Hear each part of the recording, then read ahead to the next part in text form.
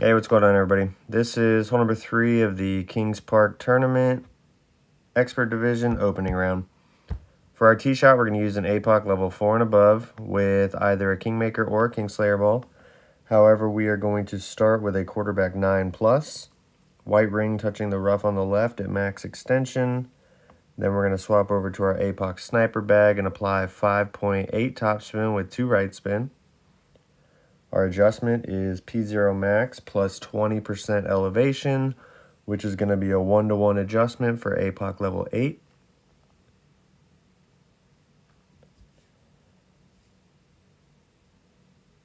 Then we're going to apply max overpower, which will be a slow needle speed.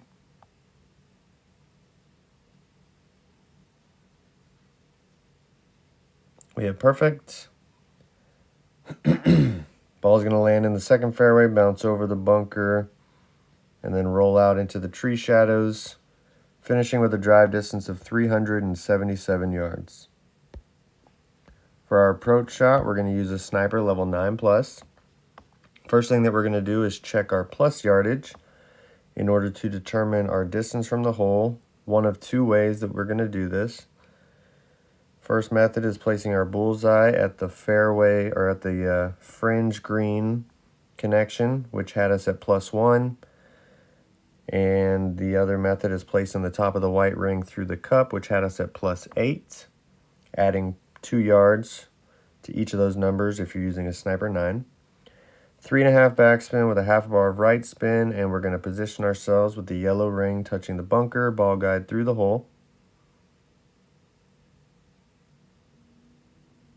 Our adjustment is going to be P0 plus 20% elevation at 40% slider, which is a 1-to-1 adjustment, so I'm adjusting 8.4 rings. We hit perfect. Ball's going to land in the fairway, bounce over the bunker, and up onto the green, and we're going to drop center cup for the Alba. For further instructions on how to play this hole, make sure you guys click the link below and subscribe to Expert Tournament Guides through Golf Clash Tommy. Good luck in your opening rounds.